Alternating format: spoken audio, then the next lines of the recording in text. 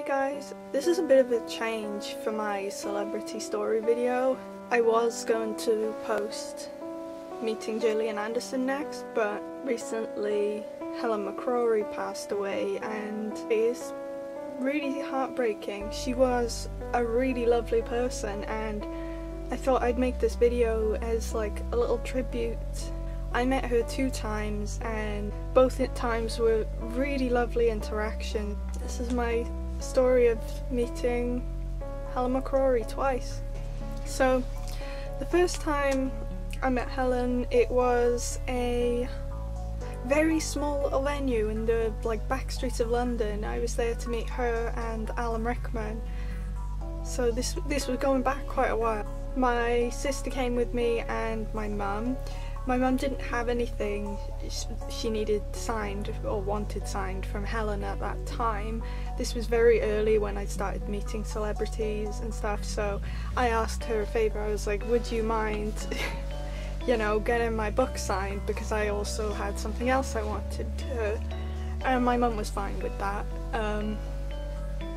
So anyway, we were front row of this tiny little cinema thing, and there was I think about 4 of us in this whole little row. Helen's husband Damien came first and he was so lovely.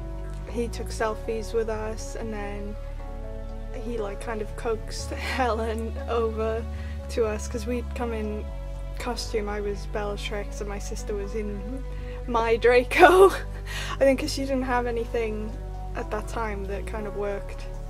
I think she only had Ron and Ginny, which is no. So I let her use my Draco wig and stuff. But she was lovely. We had a selfie together.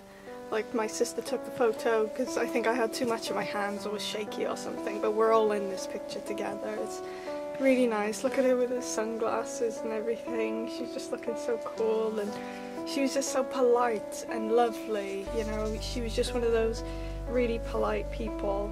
My mum got my Order of the Phoenix signed, which she's right here. I got my Narcissa Malfoy wand signed by her on that day, and honestly I'm going to treasure this now because, you know, I'll never be able to get that again. Part of me, you know, I wanted to show her my Rosanna Calvieri costume and my Lucius, hoping that she'd be booked for a convention or something someday, because she seemed the type to be that friendly that she might do one day. But this was at a theatre awards, which was my second interaction with her. I was actually there at the time when I was in university and I didn't know who was going to be there, you know. It was just a big lineup of celebrities, so we had a ton of stuff.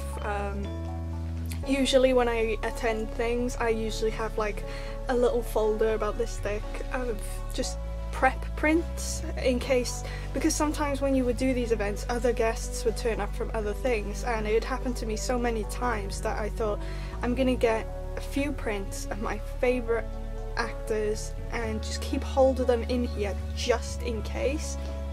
And so I actually had a print for Helen on that night, and it was this Rosanna Calvieri image, as there was just something about her character in Doctor Who. I adored it. She was just awesome, and that was why she's my only Doctor Who cosplay. But she was there, she was even though it was so rammed, I think I've got a clip from my documentary actually that I made for uni, and I'll try and find the clip and put it in here. But she was so lovely, even though it was rammed with people, she was still trying to answer people's questions. Mr. McCrory, can you sign here please, Willie? Yes, absolutely, sir. Thank you very much. Helen! Sorry? Helen? No, I didn't know I was doing a book signing. Helen? Am I?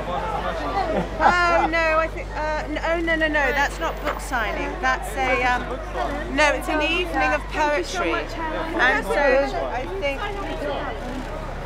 Helen? Bring them up. Oh, that is. Hey, you're right. Robert. Thank you. This is somebody's pen.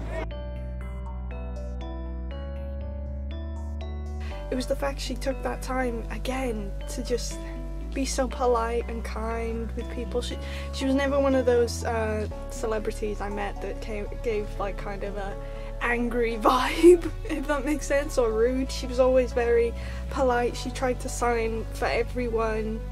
I never had a bad experience meeting Helen, and kind of heartbroken I'll never get another, because she was a really talented actor and a lovely woman. Like, but yeah, rest in peace, Helen. You were a lovely person, and I'm very, very thankful and grateful that I got to meet you twice.